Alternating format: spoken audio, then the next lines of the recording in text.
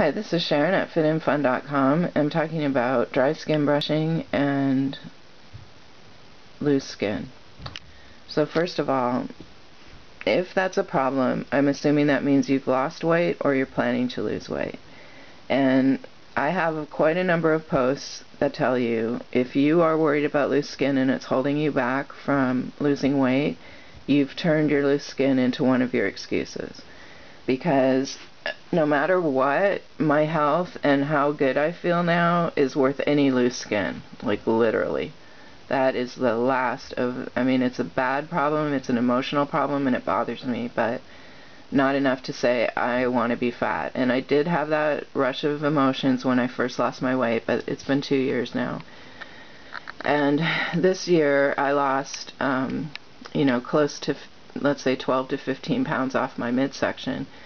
And that was fat that's gone, and the skin is still there, just like when I lost my weight before.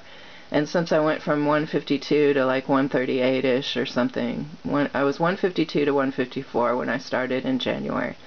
Now it's the end of November, and I'm like 138 to 142, just depending.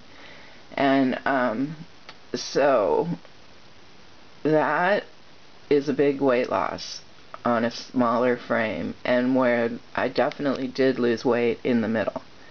So that area, like in the bathtub now, I've had a lot of bathtub stories because I've always been someone to like to sit and soak in the bathtub. And at a certain point in my mid-40s, or even younger, like lower 40s, I got to where I could not take a bath anymore. It was too much physical strain. Plus I was too big, like I was like too wide for in there. So I had to stop, and that was a bad time. And in the midst of losing my weight, I got to go back in the bathtub, and that was a thrill. And then all of a sudden I got to see, like, not only am I in the bathtub, I'm only half the size of the bathtub. Like, I'm not even big in here. And now I'm like a little child swimming in the bathtub again, because I was bigger than 130 when I was like 13, so this is like something that's never happened to me before, and so I'm very small and happy in the bathtub. And like a month ago, I got in there a lot, like a couple times a week or 3 times a week, because I was trying to feel better for my injuries, and I was just in there a lot. And I really noticed the loose skin in my midsection from the weight loss. And it's like huge. Like the loose skin itself, when it floats away in the bathtub, since I'm so tiny in there, it's got plenty of room to move. And it's big, and it's like, and it's newly big. Like it wasn't there last January, obviously, because I had fat there and it was more attached to my body. So now that particular place is loose again.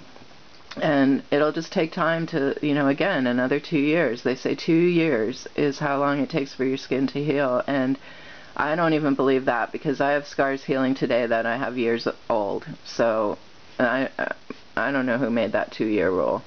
I can see where maybe you have a rebound for 2 years, but I think my skin improves every day that I take care of it, and it gets worse every day that I don't.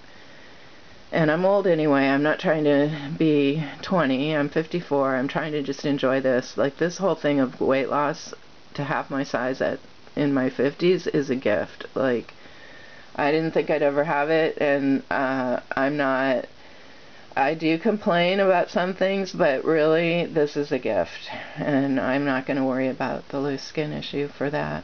But I definitely have it. I'm not trying to say I don't. And it gets on your psyche. So we'll talk about dry skin brushing and how it improves it, maybe on one of these videos. Be sure to Fitinfun.